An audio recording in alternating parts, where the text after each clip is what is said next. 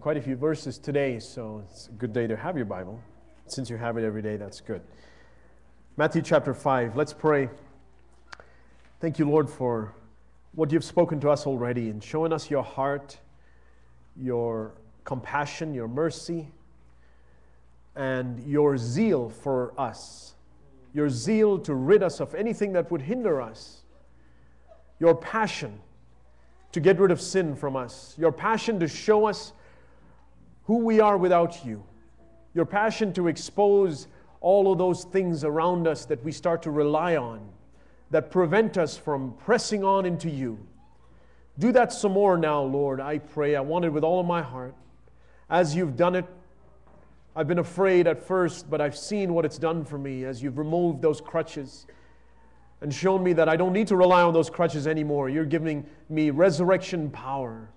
Life in my legs that I don't need those crutches for anymore, that I've depended on for so long on this earth. Give us life, Lord, we pray, so that we won't lean ever on the things of this earth, that nothing on this earth will be a crutch.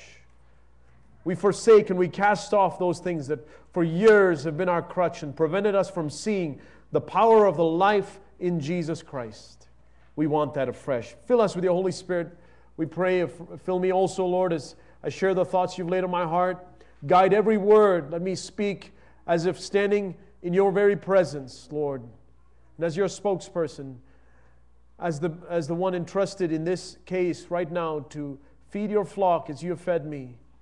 And feed me too, Lord, I pray. I acknowledge my emptiness and my need before you even as I stand here. Thank you that you're a faithful God. You're a faithful shepherd. You have plenty of food for any of us that asks. Your well never runs dry. That spring that we seek to come to now never runs dry. We thirst, Lord, we thirst. We hunger and thirst for this. Thank you. It's a reality of life you've promised us to. You're going to take us to new heights of our relationship with you and our relationship with each other here in this church. Our relationship with people outside of this church as well. Thank you. In Jesus' name, amen. Amen. Blessed are the peacemakers, for they shall be called sons of God. I've been thinking as I meditated on this verse, as we go on to that next slide, what the mark of true Christianity is. I think maybe it's been coming out in some of our messages as well. It's easy for us to think that because our church name has Christian in it, or because we pray to Jesus as opposed to any of the other false gods that are, because we say in Jesus' name after our prayers, because we read a Bible, that therefore we are true Christians. Those are all important. We pray to Jesus. He is the only true God. This is the only book that is God's Word. And we are Christians. That's a name that they were called all the way back in the first century. And that's why we choose to have that name as well. It means we're married to Christ. But I've been seeing more and more that there are identifying marks of Christianity in God's Word, in the words that Jesus said, for instance, and the words that the apostles taught their disciples in the early church, that should prove to us that we are His disciples and we are really Christians. Here's one of those. In Matthew chapter 5, you'll read in verse 45. Matthew 5, verse 45. In order that you may be, or my margin says, expands on that, in order that you may show yourself to be. In other words, in order that people around you, the world, your fellow Christians, your wife, your husband, your children, in order that you may show yourself to be sons of your Father who is in heaven. In order that you may show yourselves to be sons of your Father who is in heaven. So, what is he talking about? What is it that we do that when people look at that, they say, wow, that's the son of a Father in heaven. That's the son of God. That's the son of the true God. What is it? Verse 43. We'll back up. You have heard it was said, you shall love your neighbor and hate your enemy. This is what they were entitled to do in the Old Testament.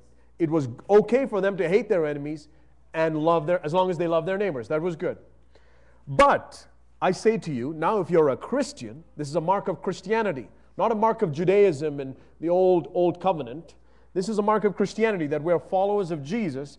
I say to you, Jesus said, because Jesus is bringing a new thing.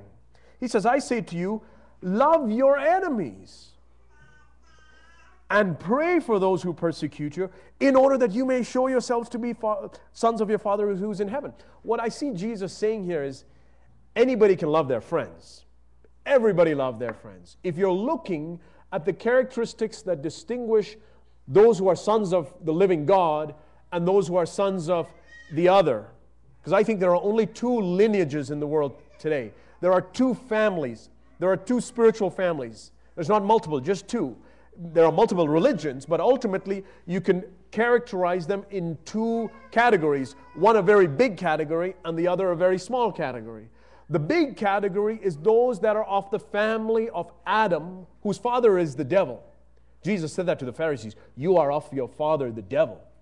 So that we know that the devil is in the business of fathering spiritually children on this earth. And the entire world that forsakes Christ is in this family. And it's the bigger of the two families. We know that. It's a broad way, Jesus called it. And the narrow way, the small family, it's got a few members, relatively, is the family of Jesus, whose father is God. And here Jesus is very clear, unequivocally clear, about what is the characteristic. He says, he doesn't say, well, you'll pray in my name, or any of these other things that we're taught to do. The mark to the world around us is, man, these guys even love their enemies. They must be sons of the Father of God, Father in heaven. Because anybody can love their friends. Anybody can love the people in their own club. Anybody can love the people that they get along with and they like hanging out with those people. Anybody can do that. Even the worldly people do that.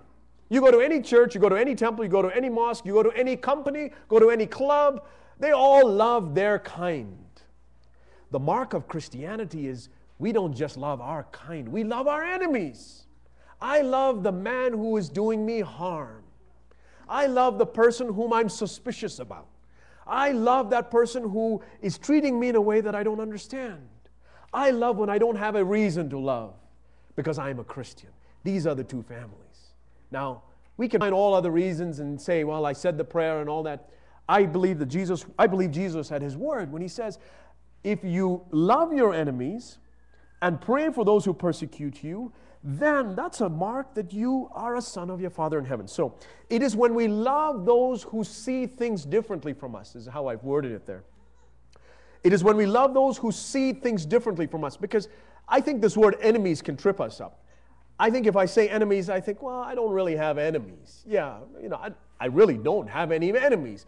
But if you ask me, do I have people who see things differently from me, and maybe they're important things for me. They're convictions, maybe. They're issues that are big for me. But I see it a little bit differently. Now, I think that's the person who is my enemy, potentially. That's the person who it could become an issue of conflict. I'm not going to pick up my fist and fight at him. Maybe that's just not my personality to do it. But it's the person who sees things differently from me, perhaps in your own home, like your husband or your wife. Like perhaps in the same church that you attend. Perhaps in the workplace. And it's this person who just somehow, whatever perspective you have, they seem to have exactly the opposite. I'm sure you have those people in your life. It's just no matter what, they somehow have the opposite perspective. They're always there. And I believe God places them in our life very intentionally to balance us out, to get us to prove to this world that we are true Christians. If it wasn't for these enemies, these people who saw things differently from me, I would never have the test. I could go on fooling myself that I really have the love of Christ and I'm a part of God's family. But the moment I'm faced with this situation, with this person who sees things differently from me, now all of a sudden I have this test. Which family are you a part of? Are you going to prove that you're one of the sons of your Heavenly Father? So it is when we love those who see things differently from us that we prove ourselves to be sons and daughters of our Heavenly Father. He goes on to say, why? Because, the middle of verse 45, he causes, this is the proof. In other words, you look at my son Zave. If you guys have seen pictures of me when I was a kid, you'll know that he's my son because he looks like me. I mean, even now we have that resemblance. And my family, my children have that resemblance to daddy and mommy. There's that resemblance. So what Jesus is saying here is you will prove that resemblance to your father in your love for your enemies and praying for those who persecute you. Why? Because that's what your Father is like. He, verse 45, causes His sun to rise on the evil and the good, and sends rain on the righteous and the unrighteous. In other words, this evil person one night before he goes to bed curses God and says, God, I'm an atheist. I don't believe in God. Do you expect the next morning that all of a sudden his house is going to be in darkness and the sun shining all the way around him? And because this guy cursed God, God says, really? You said that about me? Fine, no sun for you tomorrow. Or this unrighteous person who's unfaithful and dishonoring to God with his life, God says, fine, no rain for you tomorrow. I'm going to let it rain all around you, but not right there. He did that in the case of the Egyptians.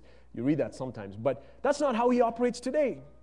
But you know, if we look at our lives and we look at our attitudes, and if I look at Christendom around me, and this is not to point a finger at people, but to recognize that tendency in my own flesh, I see that that is how I tend to treat other people. Somebody says something to me, and I say, fine, my sun's not going to shine on you tomorrow. No rain for you from now on because you said that about me, or you looked at me that way, or you treated me that way. Isn't that how Christendom, people that call themselves Christians, that think that they are part of that family? I know, because I was one of that too, until the Lord showed me, how do I prove that I'm one of His children? Is that my sun shines on my enemies and my friends. And then He goes on to say in verse 46, because if you love those who love you, what reward have you? Don't even the people of this other family, the children of the devil, do the same thing? That's who the tax gatherers are. Don't even the people of this other family do the same thing? They all love their enemies if you only love your friends, those who love you. Or if you greet only those who greet you, if you only greet your brothers, only greet the people that you're closest to, what do you do more than this other family? Even the Gentiles do the same. Then he says this, verse 48, therefore you are to be perfect as your heavenly Father is perfect. And we looked at that a few weeks ago in the context of mercy, how we ought to be perfect in mercy. That's the standard. And maybe you're born again, or maybe you're hearing this for the first time and realizing, wow, I better check my own attitude. I better check my own heart and see which family am I a part of? Who is my father? Is my father the devil? And it's demonstrated in the fact that if you're nice to me, I'll nice to you. And if you're not nice to me, I'm going to get back at you somehow. I'm going to gossip about you, or I'm going to spread this evil rumor about you, or I'm going to just look at you funny and not spend time with you. I found myself having to check my attitude and check my motive and see which family am I a part of. Therefore, you are to be perfect in that impartiality. That perfectness in impartiality is our standard, as our Heavenly Father is perfect. Now, maybe we won't get there overnight. I'm not there, certainly. I can't say that when people speak evil of me or do something evil to me, that my response is just the same as those who are nice to me. I'm not there yet, but I've set my goal because I take God's word seriously. I take Jesus' word seriously. I want to be perfect. Part of my transformation into the image of Jesus is that by the time Jesus comes, whenever He comes, or whenever I meet Him face to face, if I die first, that's fine. If He returns, that's the day I'm looking forward to. When I see Him face to face, I want to have completed this journey of being impartial and perfect in how I treat others, my enemies and my friends.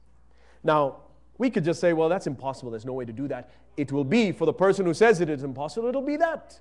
And one day we'll get to eternity and realize that Jesus had a way that I could have walked on in which He would have completed this perfect work of making me perfect in how I treat others, my enemies and my friends, and I just missed it. I don't know what the eternal destiny of such a person is, but I do know that Jesus said, if I'm going to prove that I'm a child of the living God, it is evident in how I treat my enemies, plain and simple. How I treat that. And who are my enemies? I just said that. It is those who see things a little bit differently from me. The characteristics of the two lineages. Let's look at this verse in Philippians chapter 2.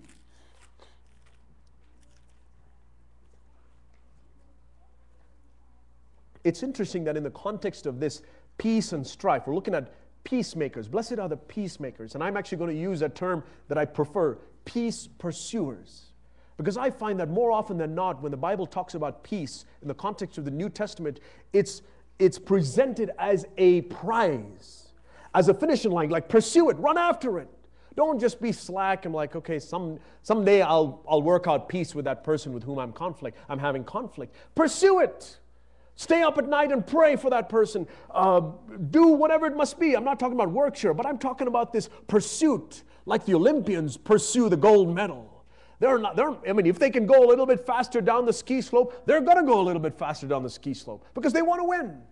And it's that mentality, it's that spirit in which peace is presented in the New Testament. And that's how we must be pursuing it, peace with all men. So in Philippians 2 verse 14, he says, do all things without grumbling or fighting, disputing, strife. Different translations use different words for that, or complaining, but essentially that word they're disputing is strife. Do all things without this strife mentality. When it says all things, how many things are excluded from that? None. When it says all things work together for good to them who love God and are called according to His purpose, that's Romans 8:28. I love to think that that means everything, all things. Nothing's excluded from that. Yes, Lord, everything I'm going through is now for my very best because I love you and I'm called according to your purpose. Now here's another all things from which nothing is excluded. Do all things without grumbling or fighting. That means I'm not entitled to have a fight with even one person over one thing.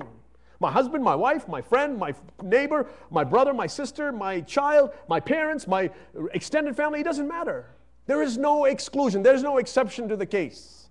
Do all things without grumbling or complaining or disputing. Why? So that, here's the same phrase, so that you may show yourself to be, you may prove yourself to be blameless and innocent children of God. There's the two families again. The children of God are proven as blameless and innocent because they do everything without grumbling and fighting. If you see somebody fighting, in other words, what I believe Jesus and the Holy Spirit is saying here is, if you see somebody fighting, you know which family they're a part of. If you see somebody refusing to fight, refusing to take up the sword, refusing to get back at that person who has done some harm to them, you know this is a blameless and innocent child of God, above reproach in the midst of this crooked and perverse generation where most of the people are part of this big family. That's Philippians 2 verse 15. So the children of the devil, this big family, are characterized by strife. The children of the living God, let me show you another verse in Romans chapter 12. This is the characteristic now of this small family. It's a very small family. I really believe with all my heart. That's why Jesus said it's a narrow way. Very few people. I don't know what the percentage is. Jesus never gives us that, but He says it's small. It's a minute percentage of people living in, who claim to be born again, living in and attending churches that preach God's Word and are seeking to be a living expression of the body of Christ. Maybe even in those churches, the percentage of people that really take this Word seriously is very small. This is the characteristic of the sons and the daughters of God. Romans 12 verse 18. If possible, so far as it depends on you, be at peace with all men. There's that all again. There's no exception. As much as it lies with me, if possible, be at peace with all men. In other words, what Jesus says, what I understand this to mean is, if there's a gap between you and that other person, you build a bridge. You make sure that you've done your part in building the bridge to bring reconciliation. And this really tails very well off of Phil's message last week, that we have been given this ministry of reconciliation. It's our mission on this earth. We are missionaries carrying this message of reconciliation. That means I'm in the business of building bridges, restoring relationships, and bringing reconciliation. Now, at that point, if I have made sure that I built the bridge and they refuse to walk on it, then Paul here says to the Romans, well, you've done your part. And it's understood that this is a two-way street. It may take both people being able to go both ways for there to truly be that. But if possible, as far as it depends on you, have you done your part to build the bridge? That's what Paul is saying here. That's what the Holy Spirit is saying here. So the characteristic of the children of the devil is their strife. They stand there on the bridge and says, well, let me see him at least come halfway. I'll meet him halfway. That's not what I see God giving us an excuse for. He doesn't call us to meet people halfway, to build half the bridge and let them build half the bridge. He says, you do whatever. Make sure that the pathway is complete for reconciliation, for that ministry of reconciliation. If they choose not to walk down that bridge, that's fine. You've done your part. Your conscience can be clear. You know, Tertullian was was a man, I have that quote from him on the next slide. Tertullian was a man who lived in the 2nd century, late 2nd, early 3rd century AD. And he made this quote, which has stuck with me. I remember hearing it as a kid when I was growing up in India, and I've never forgotten it. And I looked it up again so I could put it on there, on that next slide, Josh, if you have the next slide. This is the mark of Christians. You know, we're talking about the mark of Christianity. The mark of Christianity, Tertullian said this: the pagans must be able to say about Christians this: see how they love one another. For the pagans themselves are animated by mutual hatred. And, continuing the quote, how they are ready even to die for each other. Because the pagans themselves would sooner put each other to death. So, let me explain that quote a little bit. This is what he was saying. He says, I believe that this must be the mark of true Christianity, that the world looks at those Christians and thinks, man, they love each other, and they're willing to die for each other. They've got to be Christians. Look at how far Christianity has come now, over 2,000 years.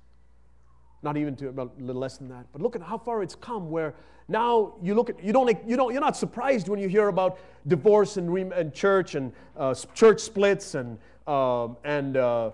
just animosity and churches fighting with each other, and they're breaking away from this conference, and then there's churches suing each other and members in the church suing each other and all this stuff. How far we have come from what Tertullian saw, and it's not just his idea. I think he just reworded what we have been looking at in God's Word. That this is God's will for us. This is in fact what Jesus meant when he said, they will know you are Christians. They'll be like, gotta be a Christian, because he loves so much. Gotta be a Christian. He's willing to die for his brother, not just his friend, that enemy, that person who's taken advantage of him. It's gotta be something about them. They've gotta be followers of Jesus, because that's what Jesus did. When Jesus hung on the cross and his enemies were hurling abuse at him, he said, Father, forgive them. And it was for those same people. I thought about this often. Imagine if Jesus got to heaven, and while he's there, he's looking down at one of these Pharisees coming to faith in him. One of these same Pharisees who put him to the cross. Maybe Annas or Caiaphas. One of those guys. I don't know if they did. We don't know anything about their history after they put Jesus to death. But imagine, let's say, that one of these guys, Caiaphas, after Jesus is resurrected, somehow he comes to a place of, man, this must have been the living God. And he starts to put his faith in Jesus. What would Jesus' reaction have been? I think he would have been excited. He would have been like, even as he's dying, let's say Caiaphas comes up there and Jesus sees the look on his face and says, Caiaphas is going to believe. And the reason I'm hanging here is because he put me here. But he's turning to God. Yes, this is the Spirit of Christ. This is the sign that we are becoming more like Jesus, that when people do harm to us, and then it goes well with them. Maybe they don't get the punishment that we're expecting them to get for the harm they've done to us. And it goes well with them. And they become more spiritual. And they come in repentance. And there's excitement. And the father throws a party for this younger brother of mine who treated me badly while he was here in the house. Will you join the party or not? See, I wonder if the older brother had some resentment towards the younger brother. While the younger brother was in the home, maybe he teased him, maybe he was jealous, certainly, that the younger brother got away with all this squandering of the wealth, and the older brother didn't get to do that. And I think there was some of that inside. And here's this younger brother, part of what if you look at the inheritance, I think of it like this. Here was the inheritance split in two, and the younger son goes and blows it. Now this other half, the older brother has to split with the younger brother again. Now he gets a quarter. He gets a quarter. He was entitled to a half, the older brother. Now he gets a quarter because he's got to split the other half of that with his younger brother. That's why he doesn't want to come in the house. And I think of so much of this older brother mentality that says, man, I can't forgive that person. I can't let that go. I'm holding on to that. See how they love one another and see how they're ready to die for each other. Turn over a couple pages to Romans chapter 14. Paul talks here about, on that next slide, Romans chapter 14 and verse 19. Romans 14 verse 19, he says this, so then, let us pursue the things which make for peace and the building up for one another. In other words, if you have an opportunity to say something, or do something, pursue that which will make for peace and build someone up. I'll be honest with you, my dear brothers and sisters, I've been really convicted about this recently. How easy it is for things to come out of my mouth that just put down others. It's not mean, it's not mean-spirited. I'm not trying to be feisty or anything like that. I just somehow feel better sometimes when I can put somebody else down. It's the spirit in the world. You know, when you can dunk on top of the other guy and, you know, posterize him like they say, you feel good about yourself. Look at you. You know, here I am on top of you. That's the spirit in the world. That's the spirit of this big family. But the spirit of the children of the Son of God, of the living God is this, that I'm not looking to one-up somebody else. I'm not looking to put down somebody else and make them feel any smaller. Look at what he says here. Pursue the things which make for peace and building up. And I've been trying to make a conscious effort to catch myself before I say it. That thing which will somehow make somebody else feel a little bit smaller, a little bit like unworthy or a little bit less, because it doesn't build up. If I can't say that thing which will pursue peace and build up, I'm not going to say it. I'm going to, in fact, find the root in my heart, perhaps that root of bitterness, and get rid of that. So that what comes out of me, out of my life, out of my heart is things that build up, pursuing peace.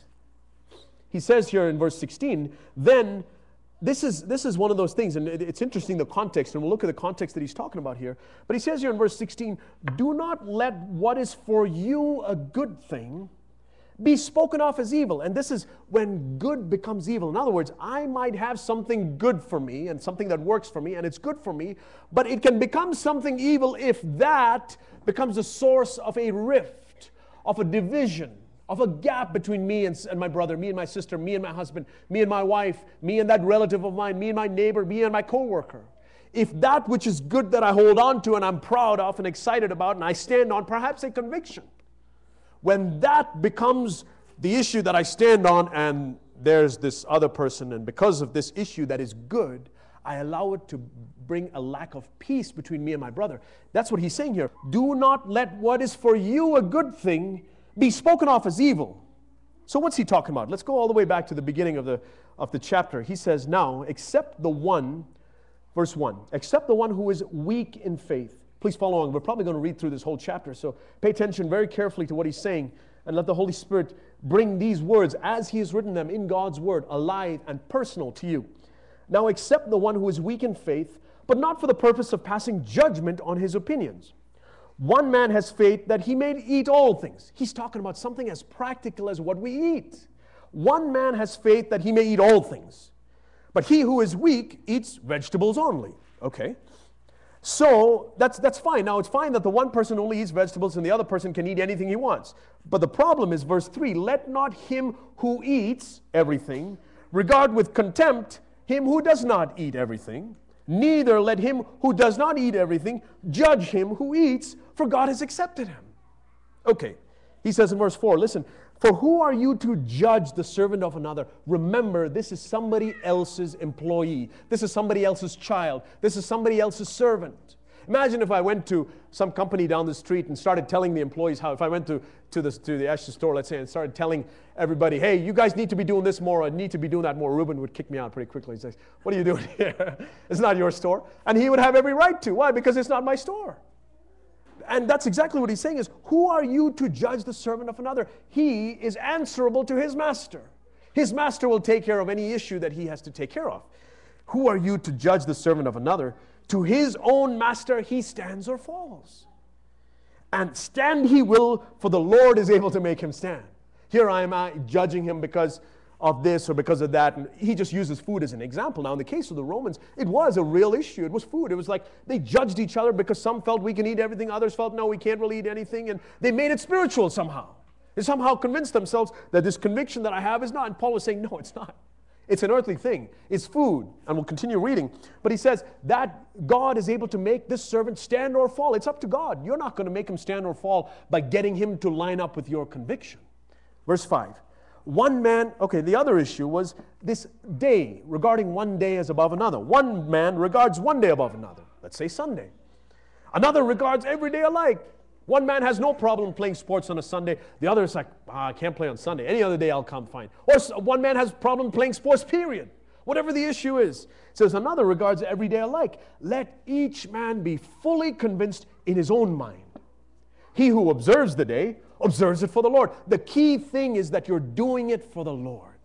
Anything that you do, whether it's an earthly conviction, whether it's the way you live your life, it's the way you bring up your children, whether you homeschool them, public school them, private school them, whether you don't school them at all. If you're doing it for the Lord, let each man be fully convinced. He who observes, he who does any of these things, observes it for the Lord, and he who eats does so for the Lord, for he gives thanks to God. And he who eats not for the Lord, he does not eat and gives thanks to God. So who am I to judge the person who eats and the person who doesn't eat? Because they're giving thanks to God in their life. Let them live. Let them give thanks to God in the way that they live their life. For not one of us lives for himself, and not one dies for himself. For if we live for the Lord. If we die for the Lord. If in my eating or in my not eating I live, it's for the Lord. If I die, it's for the Lord. If in my observing Sunday or not observing Sunday I live, it's for the Lord. If I die, it's for the Lord. And I mean, imagine, let's say, I thought about this too as I was just thinking, reading through this chapter. Let's say I have a conviction that I shouldn't play sports on Sunday. Let's just say hypothetically that I have that conviction. And then I find out that certain groups of people went and played on a Sunday and they got hurt. What's going to happen in my heart if I find out that this person who has a conviction, he doesn't have my conviction? I think, man, how dare he play on a Sunday? And sure enough, he goes and breaks his leg playing baseball or basketball or something. I think serves him right. He should have had my conviction. That's what he's talking about here. If we live for the Lord. If we die for the Lord. Therefore, whether we live or die, we are the Lord's. For to this end, Christ died and lived again. And this is where I think he gets to the heart of the issue. He says, you guys make so much about these things. Don't you realize that Christ lived and died for you to not have to deal with these kinds of issues? If you were in the Old Testament, sure, you have all kinds of rules, like you better not eat shrimp, and you better not eat any of those mussels, and no pig, and you be careful how you kill the animal, and all that stuff. But he says, Christ lived and died. And do we see that we neglect and lose the value of what Christ died to accomplish when we make these things such big things? For to this end Christ died and lived again, that he might be the Lord both of the dead and of the living. But you, why do you judge your brother? Or you again, why do you regard your brother with contempt, whichever side you're on? For we shall all stand before the judgment seat of God, for it is written, as I live, says the Lord. I live. You guys are just dirt and dust with a vapor that comes out of your breath, and you'll be gone in a minute. I live. As I live, says the Lord, every knee shall bow to me. And that's the problem, is that when I get somebody else to try to line up with my conviction, what I'm trying to get him to do is to bow to me. And God says, listen, you're never going to be on that throne. Every knee will bow to me as I live. I will be sitting here on my throne after you're dead and gone, God says. You who think so much of your conviction, so much of yourself and how you've got it all right and got it all figured out. Okay. And every tongue shall give praise to God. So then each one of us shall give account of himself to God. Remember, we all live or die for the Lord. And then he goes on to say, therefore let us not judge one another anymore, but rather determine this, not to put just listen carefully. Let us determine this, not to put an obstacle or a stumbling block in a brother's way. Don't put that stumbling block in there. Don't say something that will trip them up. I mean, they've already got the devil gunning for them. They've already got their enemies in this world, the spiritual forces of darkness gunning for them. Why would you and I add to that by putting an obstacle in their path, trying to get them to trip up, to make them feel small? Why would I say that thing? And again, I'll be honest, brothers and sisters, I'm really convicted about this. How in my nature, it's so easy to put down other people and just put them down and just make and it's done jokingly. It's done frivolously. I'm speaking to myself 100% here. It's just done in a way that's just casual and frivolous. But there's an element of truth. It says, many a truth is spoken in jest. And I kind of slide it off by making a joke out of it, but I know what I'm trying to do. I'm trying to make that person feel small. And the Lord has just peeled back the covers and shown me what it is in the light of this verse. Therefore, let us not judge one another, but rather determine this. Make this your determination for 2014, that you and I, and especially for us in the context of this church, in the context of our families, in the context of our workplaces, that we will never, never put an obstacle in my brother or my sister's way. Never. Could you imagine what we will be as a church, what we will be in our homes, in our marriages? If I say I could put that obstacle and feel good about myself, making them feel small, but it will trip them up. Here's my wife trying to make it on her spiritual journey, and here I am just making her feel small about that thing she did. Or here's my brother trying to make it in his spiritual journey, and I make him feel small for something he did and the way he did it, and just despising him that way. Determine this. Never. I got to find my place here. There it is, 13. Determine this, not to put an obstacle or a stumbling block in a brother's way. Paul says, I know and I'm convinced in the Lord Jesus that nothing is unclean in itself, but to him who thinks anything to be unclean, to him it is unclean. For if because of food your brother is hurt, I mean something as trivial as food, and what Paul is saying is, would you really let food or this observance of a particular day or this thing that you're so firmly entrenched in, would you let that be a cause of hurt for your brother? If because of, put whatever it is there, if because of this thing your brother is hurt, you are no longer walking according to love. Do not destroy with your food, or whatever the issue is, him for whom Christ died. Do you see the seriousness of this? That Christ died to ransom that brother, that soul, that sister, that child. And because of my being firmly entrenched in this issue, I destroy that person whom Christ died, that he might live. Do not destroy with your food or your observance of your day or whatever, him for whom Christ died. Therefore, do not let what is for you a good thing. Now, Paul's not saying that you should therefore change your position or change this and change your life or anything like that. No, it's good for you, that's great. But don't expect somebody else to hold to that. And don't judge them because they refuse that. Therefore, do not let what is for you a good thing be spoken of as evil. In other words, this wicked and perverse generation looks and thinks, wow, they let something. I mean, you know, at eternity, at the judgment seat of Christ, my dad would always say this. He says, would it matter 2,000 years from now? We hated that because we were usually trying to get him to side with us that I was right and my brother was wrong and I should have scored 2 points and, you know, it's usually something like that. And then Dad's answer was always, will it matter 2,000 years from now? I understand now because I use that on my kids. But this is at the judgment seat of Christ. We'll look back and realize, really? I made that trivial little thing an issue? That I allowed a separation between me and my wife and me and my husband, me and my brother, me and my sister, or that relative or whatever? I made that small thing, and there will be such regret, I think, if we stand there and see these little trivial things that have faded away and vaporized in a moment as I kneel before this God who says, as I live, every knee will bow. And I think, Lord, why did I let that? The most important thing was peace. The most important thing was righteousness, peace, and joy in the Holy Spirit. And I allowed this thing to steal that from me. For the kingdom of God, he says in verse 17, is not eating and drinking. You might be proud of it. You might be embarrassed about it. Doesn't matter. But it's not either of those things. So don't be proud and don't be embarrassed. It is this. This is what we should be embarrassed about. If we don't have these things, righteousness and peace and joy in the Holy Spirit. For he who in this way serves Christ is acceptable to God and approved by men. They look at you and say, that's a Christian. I mean, he faced opposition. He looks just like Jesus. In fact, they both look like their Father in heaven. There's the resemblance. This Father who allows the sun to shine on the good and the evil without any respect of what they said the night before and what all they've done in their past. I thank God that he doesn't treat me based on how my past was, because I'd be burning in hell right now. I'm thankful for that. Thankful that God showed me mercy. And I believe that if we've really understood that, we will show mercy to others.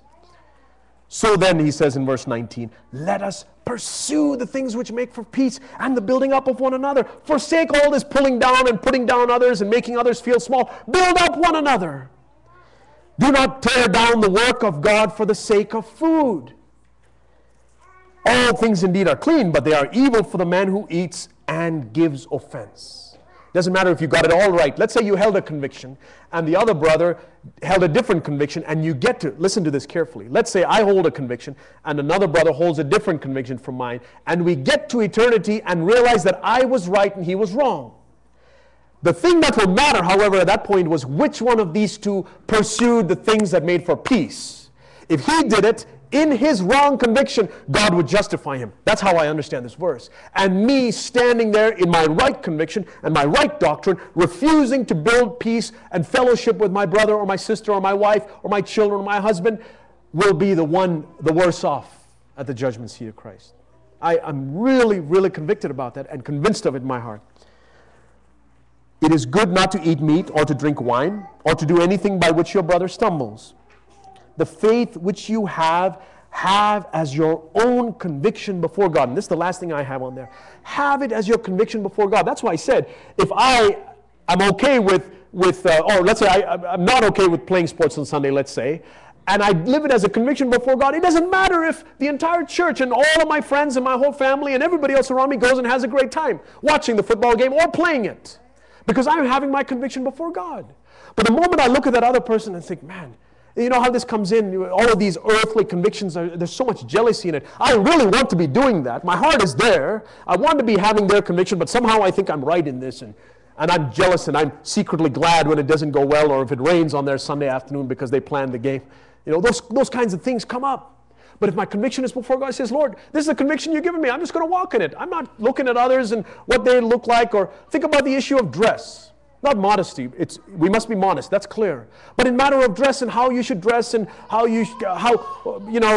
can you do this? Is it okay to wear that and these type of clothes, skirts, pants, whatever? I says, if you have your conviction, live before God and don't look at the others and how they hold their conviction, and you will be, he says here, happy. It's rarely found in the New Testament. There it is in the middle of verse 22. The faith which you have as your own conviction before God, and you'll be happy. You won't be worried about the other person. You won't be judging the other person. You won't be morose and grumbling and complaining about, man, look at everybody else around me, because your conviction is before God. The moment you live your conviction for the sake of the other person, you will be depressed. You will be grumpy. You will be irritable with that other person because they have a different conviction from you. They have a different conviction from you. Happy is he who does not condemn in himself in what he approves. Hebrews chapter 12. Let's look at a couple verses there.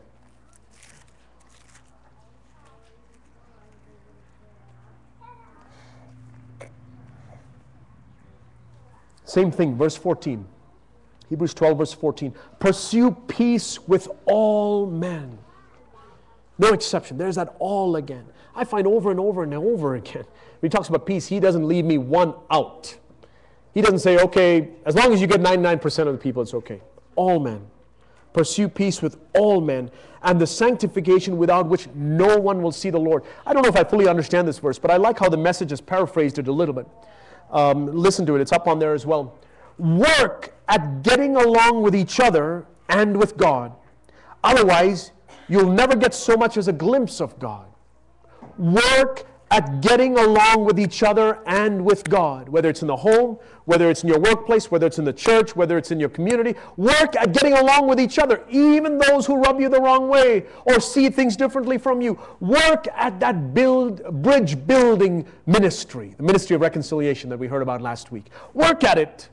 Otherwise, if you take it easy and say, my sins are all forgiven, I could care less about the other person. Otherwise, you will not even get a glimpse of God.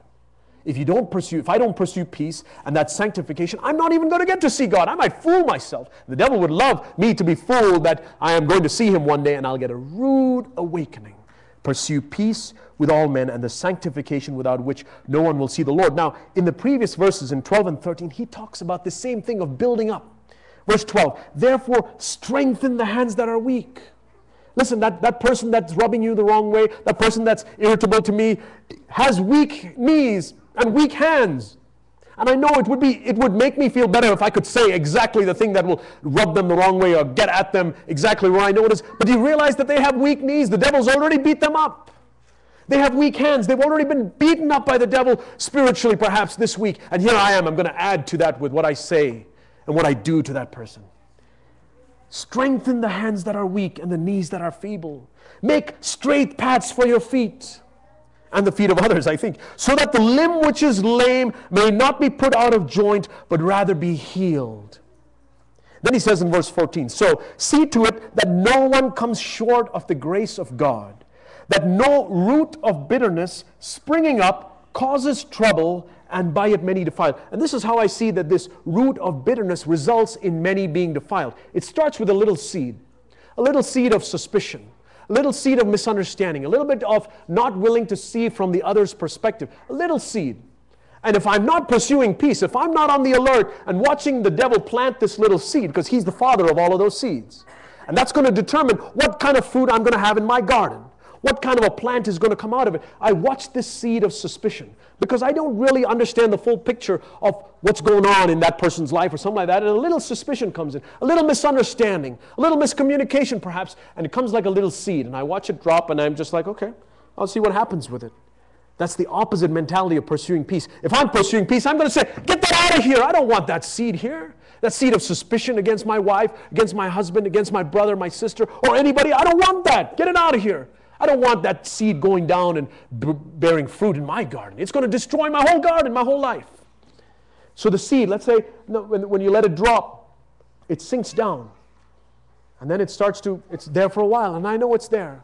And after a while, it starts to sprout roots, and this root system is spreading, this root of bitterness that he says here. It started with a little seed of suspicion and misunderstanding, miscommunication perhaps. Now it's a root system.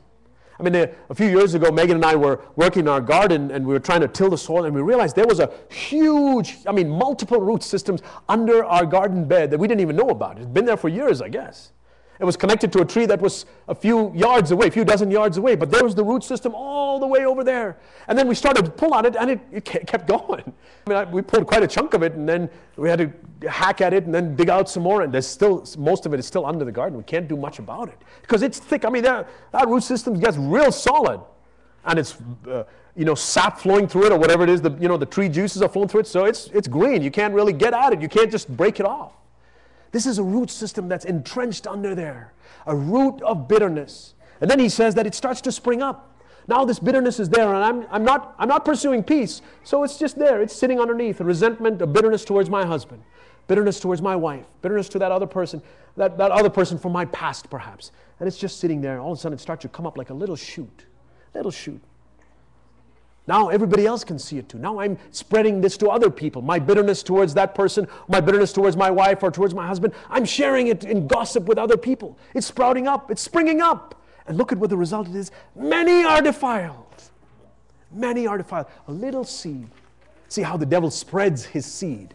He plants a little seed in one person's garden, lets a root system develop, and now this is flourished into a tree that's dropping its seeds into everybody else's little land. My dear brother, dear sister, if we're there, let's make sure that we're pursuing peace with all men. And let's not let any other trees drop their seeds in our land either. That's what the devil would love to do. Let it just filter down. Pursue peace. Be on the alert against our relationships, for our relationships. And what the devil would do, especially in marriage, my dear brothers, dear sisters, especially in marriage. I know this. As a married man, I can testify to it. How easy it is for a little seed of misunderstanding and communication to come in. And next thing you know, it's like, what happened to us? I think that's where it ends up in divorce, and that's where it ends up in church splits. Think about it like that. A little seed. It started with something so trivial. I think that a good majority of church splits, when we look back at eternity and realize that these differences that we made such a big deal out of, if we had been pursuing peace, if we had been vigilant over our garden and says, I am not going to let that plant here in my soil. No way. Father, give me grace. Not here, not in my garden. I don't want any of that. So much more healing could have happened in marriage relationships. And my dear brothers, dear sisters, it's not too late. I believe with all of my heart. It's never too late. Today is the day of salvation. If you hear his voice, harden not your heart. Today is the day of salvation. He yearns for you. One more verse, Romans chapter 16.